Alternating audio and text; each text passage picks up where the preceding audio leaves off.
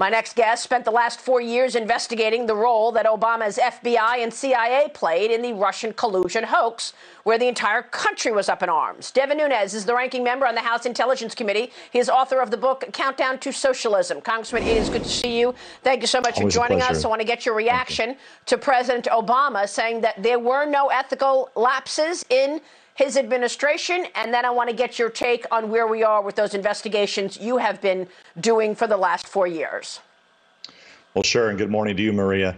I would just point out to your viewers that President Obama is the only president that I know that only moved about a mile from the White House, set up shop, has all of his people there. Most of his people were promoting Kamala Harris to run before she bombed out, wasting millions of dollars, hundreds of millions of dollars. And then they propped up Joe Biden. So it's not just about how this is the first president that oversaw using a political campaign, using the FBI and DOJ to open an investigation into your rival campaign. That's as big of a fraud as you get in the history of the United States of America. So he's not giving up power. He investigated his opposing party. He allowed it to happen. If he was so high and mighty and above board, he should have told Clinton, Comey, McCabe, Brennan, all of them, no, we're not doing this. You have no evidence that Trump is some type of Russian agent. Stop it. He didn't do it.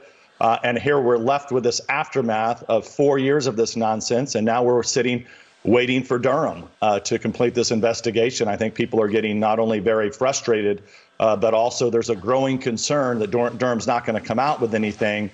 And then Biden and Obama are going to be back in and they're going to shut this investigation off. So I've been very clear about this. Every day that ticks by, it's going to become an absolute necessity that a special counsel is appointed on the way out.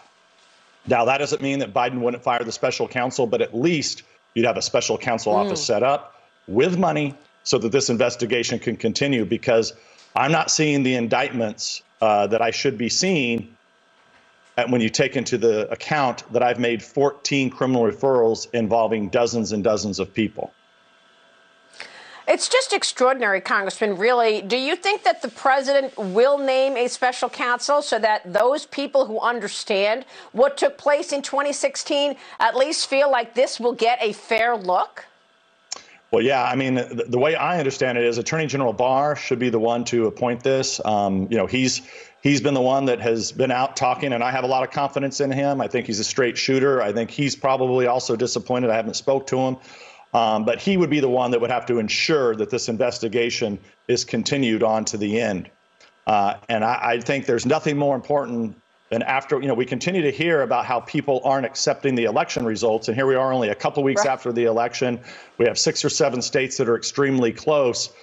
It's almost laughable that anyone in the media or anybody on the Democratic side of the aisle is even saying this, when you had Joe Biden himself, who was still accusing just a month ago President Trump of being a Russian agent. This is not acceptable in this country.